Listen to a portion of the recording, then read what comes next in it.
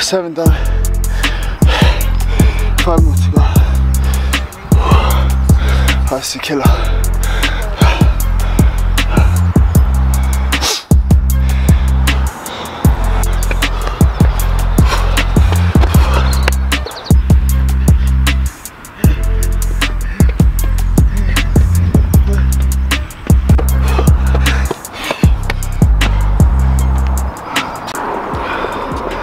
Only 2 more left. I go once I done 3, almost halfway. Just another 3 more, just another one of them. Then you do 6, then you realise I'm halfway. And then once you get first 4 done, then you realise there's only 2 left. And then you're practically there, the hard part's already done. Last 30-minute done, yeah, 12 steps. Now just finished a nice 3.5 miler. 30-minute little cool down. Glutes are on fire from the steps though. Done 10 on my own. And then smashed out the last 2 with all the boys. It's hard work doing it on your own. But we reached the numbers we wanted to reach. Done nice steady on my own now. And off to get some breakfast, overnight oats. The reason why I'm doing more than the rest is because I'm closer to my fight date. So I thought I'd get to the steps half an hour early. But by the time I managed to do the 10, they just arrived. So I've done 10 steps, all in under 49, 48 seconds. Yeah, and then the last 2 were 44 and 45.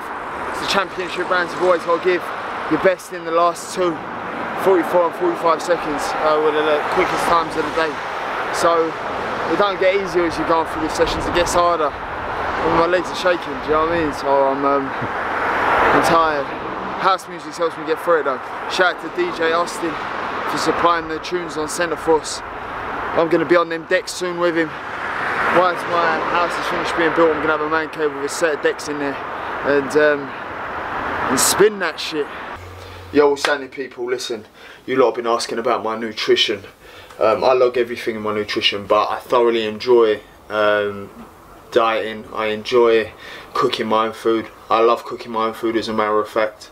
And you know, I like following recipes. Obviously I explore more when I'm out of camp. It's quite basic food, but you can still make basic food taste quite nice.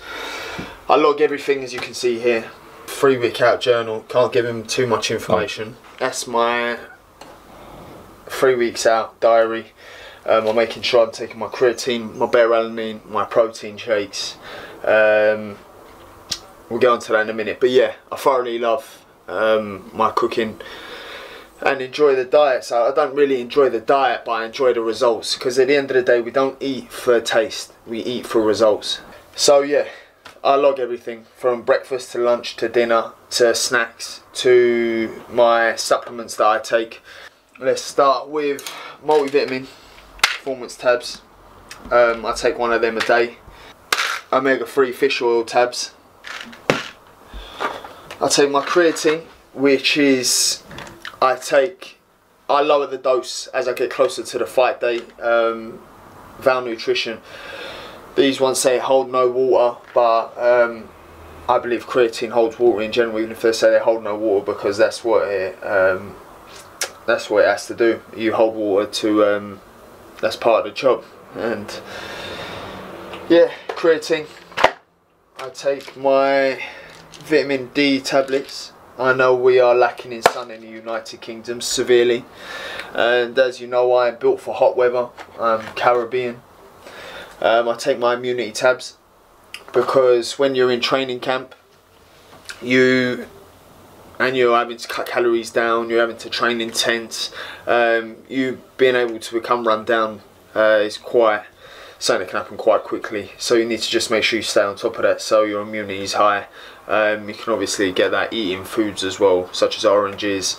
Some fruits got antioxidants in it. So also again, comes back down to food. If you know what you're eating, it can also help. But I take these supplements just as an addition. So these are my tablets, obviously. Vitamin D, 6 creatine tabs a day. which is 5 grams of creatine. Normally I take 6 tablets. I've now cut down to 2 as I am 2.5 weeks out. So that cuts down, as I do want to drop some fluid, drop some water weight. Now the worst feeling supplement I take, but I believe is the most beneficial, is this right here, beta-alanine. Now, me and beta-alanine have a love-hate relationship. The beta-alanine, I believe, helps me reduce fatigue, also being able to perform longer at higher levels, and it isn't pleasant. I take roughly 3 grams a day. Your body builds up a level within it, so the tingling does stop. I'd say for the first 4 or 5 days, your tingles you've just got to ride it through.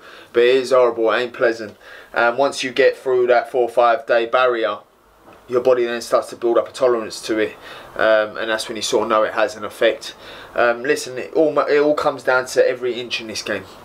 You need every inch you can get in this game, and that's so important. That, you know, you've got to leave no stone unturned, because every 1% counts in this game. You know, say this is adding 1%, half a percent, 1%, 1%. You know, you're adding up 2-3% as you go on. Val Nutrition Protein. I feel like I really am trying to sell the product. I ain't trying to sell no product, by the way, people. This is strawberries and white chocolate flavour. Naughty. I have around 3 protein shakes a day, breakfast, lunch and dinner, or I won't have one for breakfast, but then 9 times out of 10 I feel like I need one after my session. Helps repair the muscle. Obviously you need a hit of protein after your high intensity training, helps the muscles recover. You don't want to put your muscle under so much stress and not have the healing properties for it. So I have, say, 2 of them a day. 30 gram serving, protein shake, 300 ml of water. Tastes lovely. And then again, if you want to jazz it up, you can put the strawberries in it, put some banana in it, put some 0% yogurt fat in there, put some oats in there, honey, peanut butter. Wherever your calorie deficit is for the day, if you've got room to play around with it, by all means be my guest. This is what my nutrition consists of every single day for the past 6-7 weeks. Obviously I have different flavoured protein shakes. I have banana, I have vanilla, I have chocolate, I have strawberry, but this strawberry and white chocolate is probably up there with my favourite. But you've got to remember, you need every inch you can get in this game.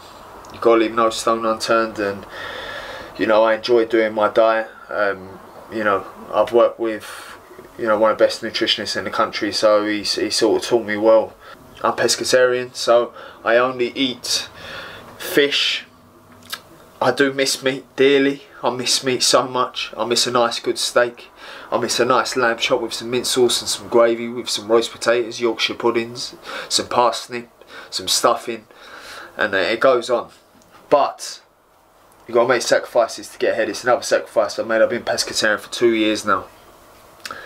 It is hard, but I feel the benefits of being pescatarian. I weren't jumping on no hype. I weren't jumping on no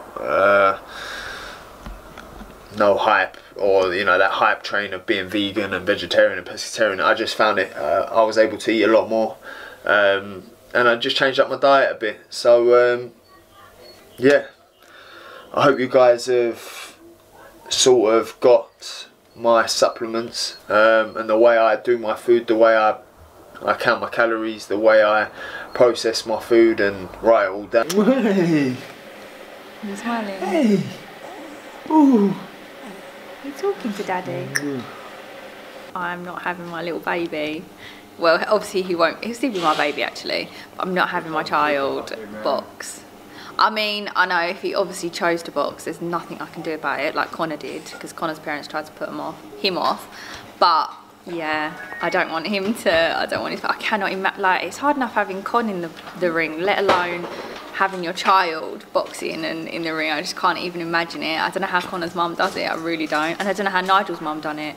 Must just be like so hard. Can't imagine it. Look at him. You don't want to get hit in the face, do you? No.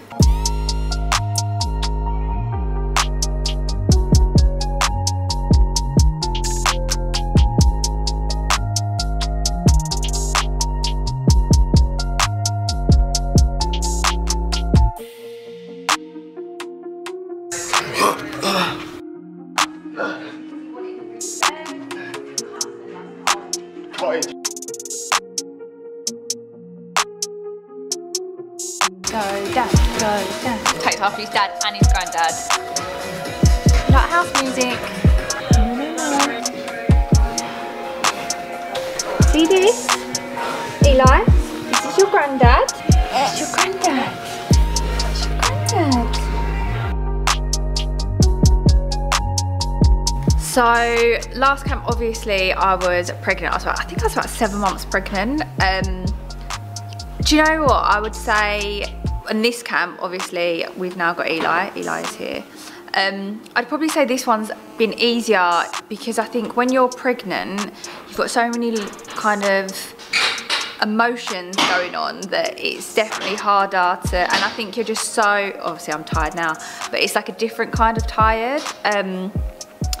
But I just think, in a sense, now he's here, it's just kind of settling into, you know, our routine and how it's going to work. And yeah, I do think this one's better, but I kind of like, I felt a bit guilty actually this camp, because where I've been so consumed with the baby, normally like I am Conor's #1 fan, so. And normally I'm like his biggest cheerleader, I'm cheering him on, like he'll come home, we'll talk about his sessions and stuff like that, but I think I've been so consumed with the baby that I probably haven't given him as much time as I normally would, whereas I think, yeah, normally I'd give him so much more time and we'd just have so many more conversations about like his training and, you know, championing him on. But I think in a sense of stress and pressure and things like that, I don't know, I just feel like this camp has just gone so well. I just think being pregnant is just, it's hard going. And do you know what, on fight night as well, I'm looking forward to fight night this time, because doing fight night pregnant, all you literally think about is don't go into labour, don't go into labour, don't go into labour. I mean, this one, you know, he's here, so it's fine. Oh. This always happens, so it's fine, so I haven't got to worry about going into labour, so I'm looking forward to this fight.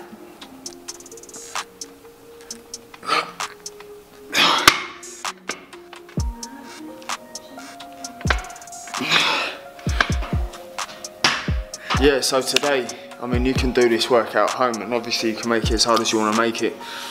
It's been a hard day for me, but then again, you make it as hard as you want to make it. You want to try and push yourself to the max, push yourself to the brink, because when you hit the brink, you know what you're made of. What today consisted of was 15-minute rounds. Normally they're 3-minute rounds, but we've done 15 minutes under the pipes, which is shadow boxing, but working your head movements, slipping and rolling under in the pipes. And then we've done 15 minutes of the weighted vest, weights around your legs, weights in your hands. We've got 3 different small dumbbells here, which I change every 5 minutes. I went 5 from really heavy to medium, and you normally go down to the lesser one, but I went back up to the heavy. And then I've done floor ladder for 15 minutes, skip for 15 minutes, and then I finished off with my sit-ups. I've done 400 sit-ups just now. So, and I changed the movement. I tried to reach both knees, just up and downs, hands on hips, and turn around, just to activate different parts of the core workout. And that'll do me today. So listen, you make things as hard as you want to make it. Don't need a gym, no problem. I'm sure you can find something. You can find bottles of water and shadow box with bottles of water in your hand. It all just depends how much you want to train. I guess, you know, you can always find ways to work.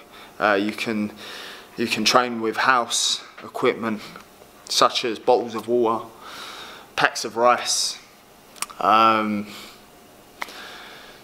whatever you've got indoors. There's always a way. Where there's a will, there's a way. So get working now.